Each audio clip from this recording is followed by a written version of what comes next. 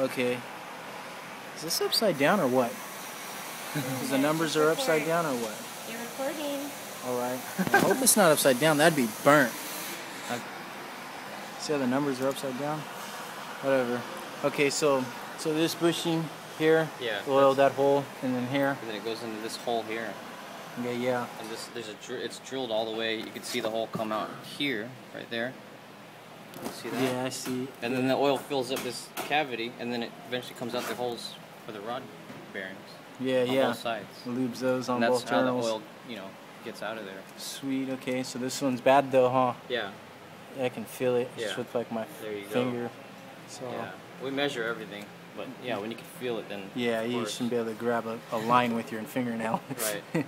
So these are bad too, or what? That's No, not I don't think okay. I put those. No, these are the cam bush. These don't wear as fast as. Yeah, these this feel guy okay. Is yeah. This guy's usually the culprit right there. All right. That's the actual, the crank bushing. Look, this. Oh, shit. All right. Okay, cool.